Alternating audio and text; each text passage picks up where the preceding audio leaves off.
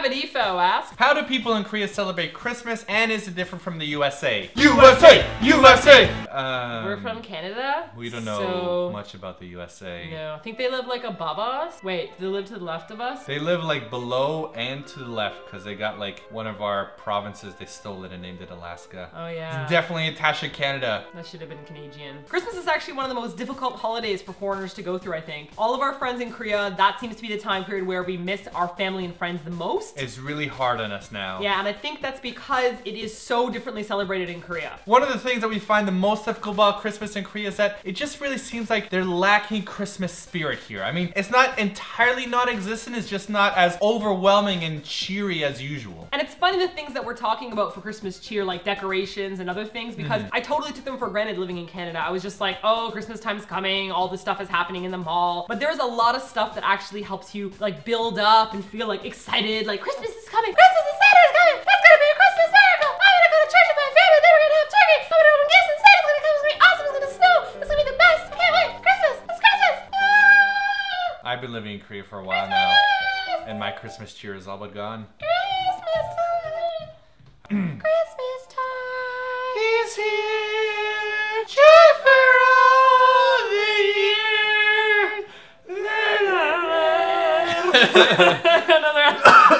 But you started saying that, that's far. That's the only line I know. Anyways, it's sorely lacking in that rendition that Martina just did. Not the singing rendition, but the jumping around rendition. Okay, so let's talk about what's happening decoration-wise. Right. So when it comes to retail stores, you do see a lot of like Christmas decorations there. You see like trees with elegant lights, and you see sometimes like snowman decorations outside. And the coffee shops too are really decorated. Right. So like even if it's like a super retail coffee shop like Starbucks, they've got like the typical decorations, but even the small shops will have like little baby Christmas trees and But the Christmas decorations in retail stores don't really have that kind of like big, chunky kind of Christmas feel to it. It seems like ultra modern Christmas. Like we've seen Christmas trees with like televisions in them and like really sleek lights. And it's all like silver and white and very shiny, but it doesn't have like the big like gingerbread houses and like the sprayed snow, and it doesn't look clunky, you know? And there's no Santa. I know. I want to take a picture with Santa. Like I want to sit on a Korean Santa's lap and take a picture with them. You just don't have it here. It's more like an aesthetic. It's like, let's make it look Christmassy, but let's not give it like a Christmas spirit kind of feel. And also, like we talked about this before, whenever we walk through residential areas, I'm used to in Canada, even if it's an apartment, people have their railings decorated in lights and the houses all have decorations on it, but here it's like zero. If you walk through a residential area in Korea that's not close to any like retail stores or shops, you will have no idea that's Christmas because they're like no lights anywhere. And oh, and Christmas carols are being blasted everywhere. But then again, they also play Christmas carols sometimes in the summertime, which is really annoying when I'm trying to drink a latte and then I hear Mariah Carey come on, and then I like flip the table and I start screaming at everyone, and then I get in trouble. It doesn't actually happen. Awkward. Why you play Mariah Carey in June?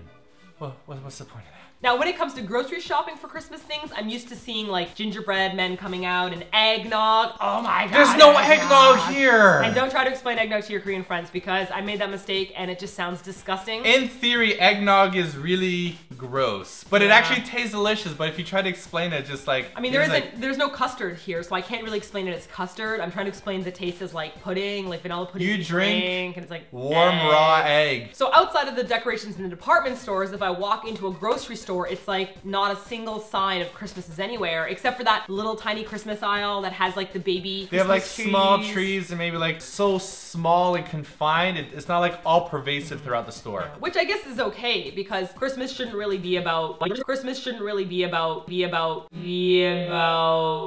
I just heard myself say about and it sounded so Canadian. Did you hear it? About. I said about. I didn't hear it. I never hear it. Christmas shouldn't be necessarily about decorations and Christmas. However, my point that I'm getting at is that you do find yourself being less cheerful for Christmas when all that is lacking. Now for us, Christmas Eve and Christmas Day are really about like going to church with your family, having dinner and breakfast with your family, opening presents with your family and whatnot. And you don't really see your friends that much. Like you might kind of swing in to give each other gifts and stuff like that, but it's really like a family-oriented day. But in Korea, it is very much the opposite. Christmas in Korea is like ultra date night version 1000 and It's like, it's worse than Valentine's Day. Like if you're single on Christmas Eve and Christmas Day, people are just miserable. Our foreign friends are feeling the pressure of like, why don't you have a date for Christmas Eve? Like, what are you doing Christmas Day? And people are going out like the week beforehand and the week before that to clubs trying to like meet each other and find a couple. Like, you need to have a date. Now, from what we heard from our Korean friends and from our foreign friends is that supposedly Christmas Eve specifically is more like Valentine's Day and prom night mixed together regarding the boom boom jiggity of the romance of the relationship. It's that kind of an important day. If you know what I'm saying. By boom boom jiggities. Christmas sex! Okay. Christmas No, sex! that's not a song. Girl, you know why. No, I'm pretty Girl, sure. you know why. What is that? That birthday sex song that you sing every time we go to Noraebang and you traumatize everyone. Why do they even have that at Noraebang? So if you go out on Christmas Eve or on Christmas Day, you're gonna find that it's like all couples out together, ice skating and going to the park and going to the movies, and it's like worse than Valentine's Day. Now, we're not saying that everybody in Korea is out on a date. Of course, there are people that are traditional and, you know, maybe very Christian and are at a church with their families. But from what we heard in terms of dating culture, Christmas is very big in that respect. So we usually have like a Christmas party. That's what we do. So we're having a Christmas dinner with our friends. We're gonna get a turkey. We're gonna get potatoes and gravy and cranberry sauce. And we're gonna try to make it. Yes, we're gonna make eggnog. I'm gonna make peppermint brittle. I'm gonna make Rocky Road fudge. I'm gonna make cookies with the jams in them. You know, I'm gonna play Die Hard over and over again because that's the ultimate Christmas movie. Yippee-ki-yay, Mickey Ficky. I wasn't finished my rant about things for Christmas. I'm gonna make mulled wine. I'm gonna wear antlers and make things that are Christmas. So that's really about it.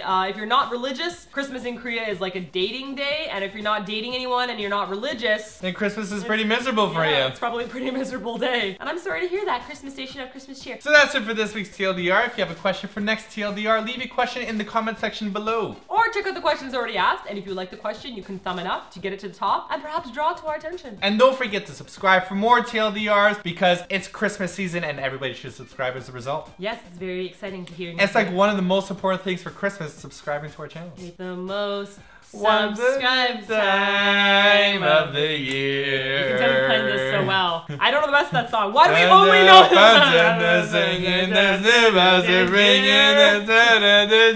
think everyone thinks we're drunk. Who says we're not?